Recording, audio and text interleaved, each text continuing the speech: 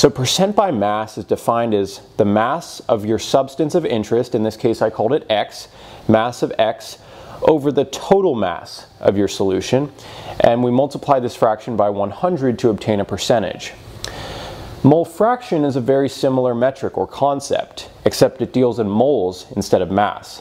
This is the moles of your substance of interest, or moles of X, over the total moles of the solution.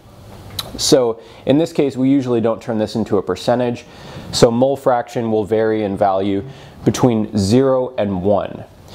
And these values are actually similar when all the components of a solution have similar molar masses. That's because in this case, the masses and moles correspond in similar proportions. Molarity is defined as the moles of solute per liters of total solution, while molality is defined as the moles of solute per kilogram of solvent. So these are actually similar in dilute aqueous solutions. And that's because in dilute aqueous solutions, the liters of total solution and kilograms of solvent correspond quite closely. Okay, let's go through a problem to see how this all works in practice. So 20 grams of sucrose, and I've got the molecular formula of sucrose right here, were dissolved in 430 milliliters of ethanol. And there's ethanol's molecular formula.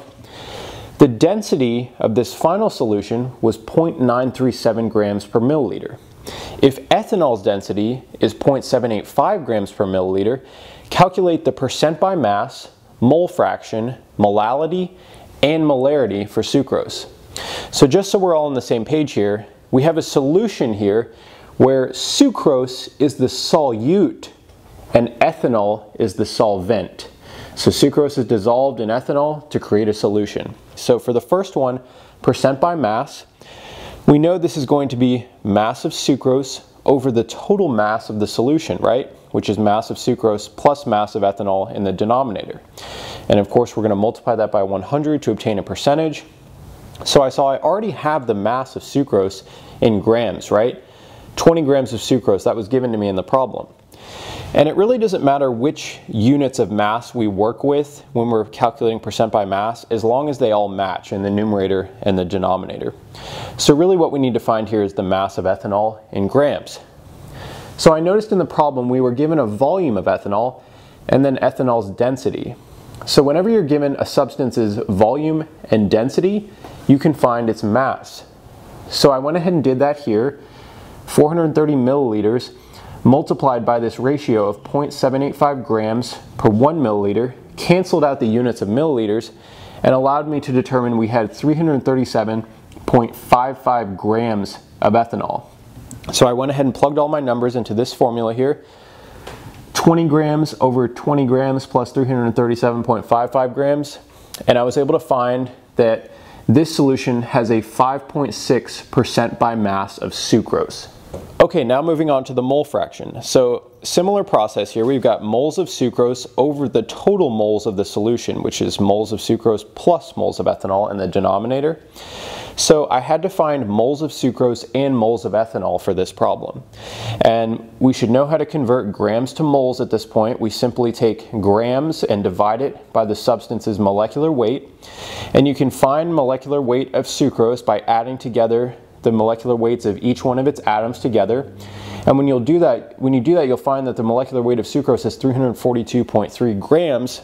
So when I do 20 grams divided by 342.3 grams, the grams of sucrose cancel out, and I find that I have 0.058 moles of sucrose.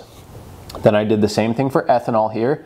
I know that I have 337.55 grams of ethanol now, and the molecular weight of ethanol is 46.1 grams. So with the same calculation, I find that I have 7.32 moles of ethanol. So then I went ahead and just plugged in my molar amounts into this formula set up here, and I found that the mole fraction for sucrose in this solution is 0.0079. Okay, now moving on to molality. So molality we know is moles of sucrose over kilograms of ethanol, because sucrose is our solute, ethanol is our solvent.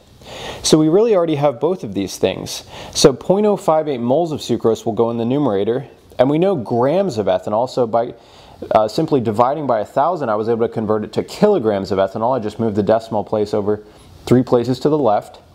and I found that the molality for sucrose was 0.172 lowercase m. That lowercase m is the symbol for molality. Okay, finally for the molarity, this is going to be moles of sucrose per liters of total solution. So we already know moles of sucrose, again it's 0.058 moles of sucrose, but we didn't know liters of total solution, so I actually had to compute that down here. So I was given some information about the final total solution, right? The density of it was 0.937 grams per milliliter. And you can think about density as sort of a way to convert between mass and volume. If you have volume, you can go to mass. If you have mass, you can go to volume, as long as you have the density. So in this case, we want the volume of the total solution, and we have the total mass of the solution, right? We already found that it's 337.55 grams plus 20 grams for a total of 357.55 grams. We already found that up here when the denominator was the total mass of our solution. So since we have the density, we can find the total volume of the solution.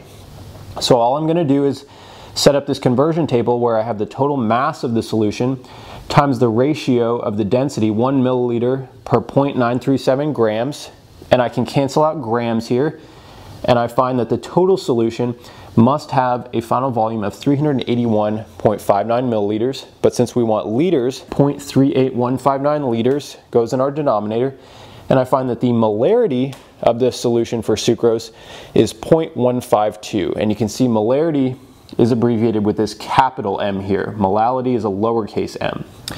So I really hope this helped you guys out. If it did, please hit that thumbs up button, and I'll see you in the next video.